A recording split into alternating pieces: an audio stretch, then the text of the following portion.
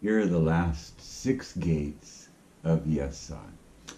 These gates integrate the Nun in with Tiferet, Bina, and Chokmah, instead of, as we have been doing recently, integrating the Nun with the Lamed. Okay, so we're letting go of the Lamed here and doing the final integration of the Nun for Yesod. So we have 2 triangular gates, 3 quadrangular gates, and 1 pentangular gate. Now I'm putting 6 all together here at once. I know that's a lot for one video, but we'll go through them fairly quickly, because next video I have something very special for you.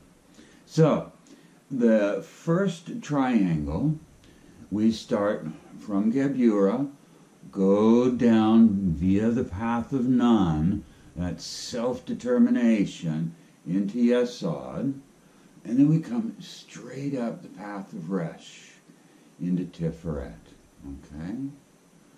And then we take the path of Virgo down to Geburah, and then back around.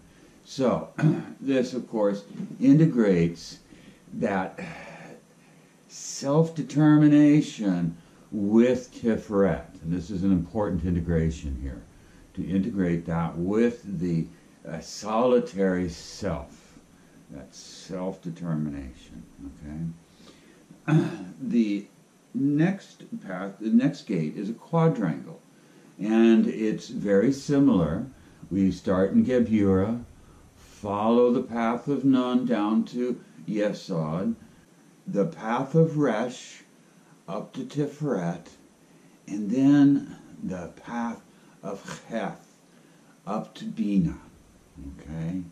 And then Bina down to Geburah, and then back around. So this also integrates Tiferet, but draws on Bina. It introduces Bina to the equation here. So it's a combination of the solitary self and the greater self, directing this self-determination within Yesod. Okay? This is very important. Now the third gate is the last triangle, and this is where we integrate Nun with Bina.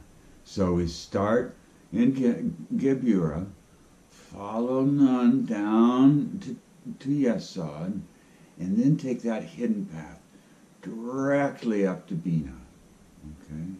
And then Daleth down to Geburah, and then back around, okay? So this integrates that push from Geburah into Yesod of self-determination, puts it in the context of Bina, of one's greater self, of the realm of greater selves. Puts that into context and really shows how that comes from this higher level of self, that will to self-determination. Okay? The fourth gate is a quadrangle, and now we are going to be integrating with Chokmah, okay? So we start Geburah, Nun down to Yesod, hidden path directly up to Chokmah, okay? And then Shin over to Bina, and Daleth down into Geburah, and then back around. Okay? So here the major importance is this, we're taking in Chokmah into this Bina, into Geburah, into Yesod, dynamic. the strength of that self-determination comes from Bina, really, but it involves Chokmah. Okay? Okay, the fifth gate is also a quadrangle. And now we are going to be involving Kether in the mix. Okay? So it starts from Gebura, follows the path of Nun into Yesod, and then takes that quick, straight journey up the hidden path to Chokmah, up the path of He to Kether, and then straight down from Kether to Gebura, and then back around. Okay? Now, the really important part of this gate is that descent from Kether into Gebura. Again, pointing out how much the higher levels of awareness, how important it is, this factor of self-determination, just how important that is for the final manifestation, okay, for the full self-realization of the I. Must incorporate self-determination, okay? The sixth gate is the pentangle.